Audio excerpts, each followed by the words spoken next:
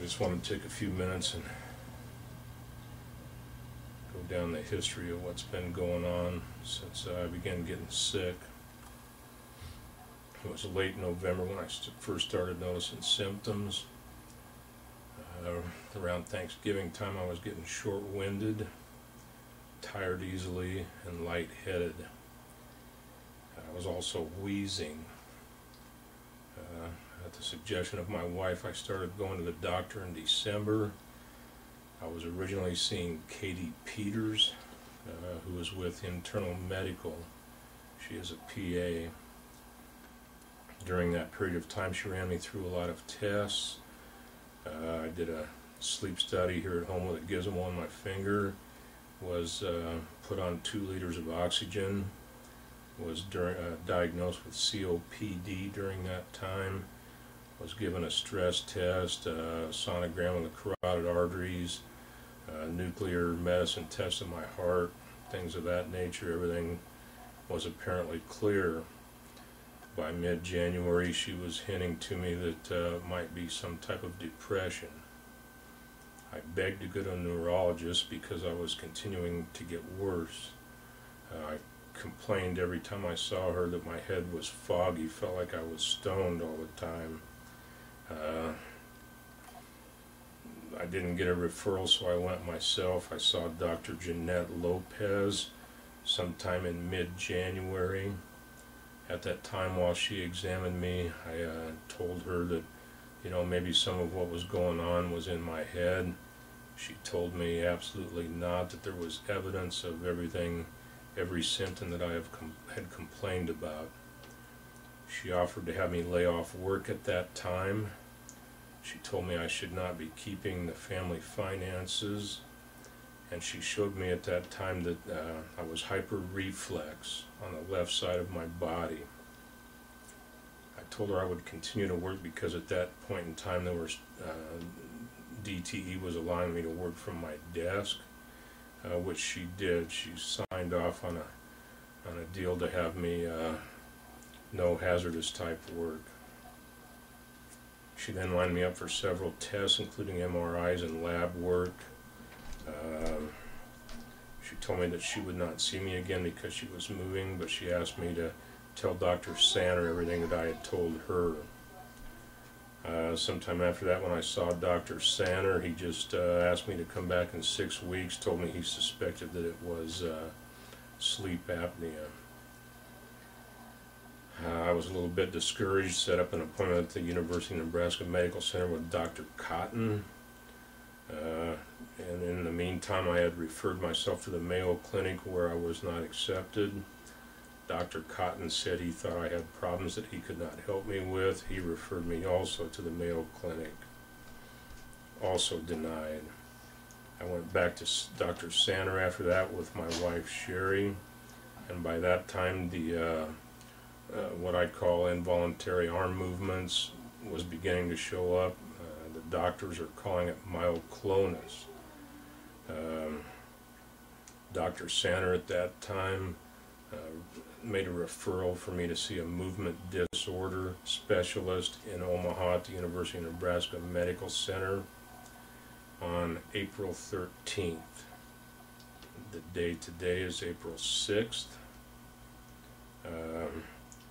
After that, things at work were becoming a little bit hostile with upper management.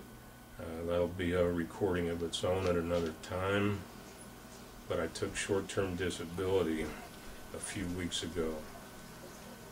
Shortly after that, on a weekend, on a Sunday, I had to admit to the emergency room due to severe myoclonus.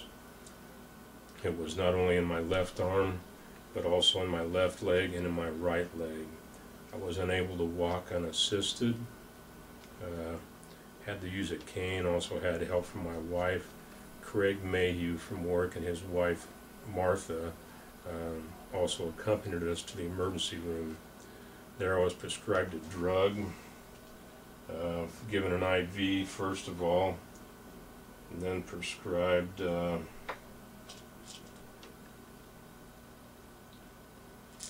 lorazepam to keep the convulsions or the myoclonus down to a minimum. After that, the ER doctor told me to see Dr. Sanner immediately the following day or the day after. Dr. Sanner then scheduled me for an EEG, an MRI of the brain again, another one, and a lumbar puncture. And at that time he also prescribed amantadine, which is prescribed for people with Parkinson's, I believe, and he said it was an experiment to rule out Huntington's chorea. So up until yesterday, or up until today, I was taking these. I took these for 2 weeks, amantadine. From then on, he told me to start taking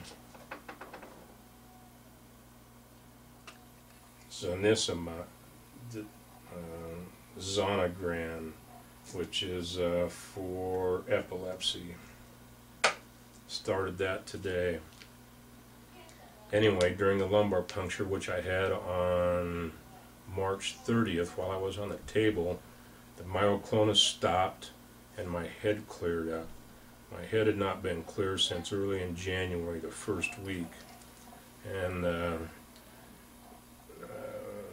for the myoclonus was very, very minimal, but it started coming back a few days after that, and again the head fog. Now the myoclonus has been there. I was calling it involuntary arm movements from the beginning. In the beginning it was so subtle that it was not visible. I could only feel it.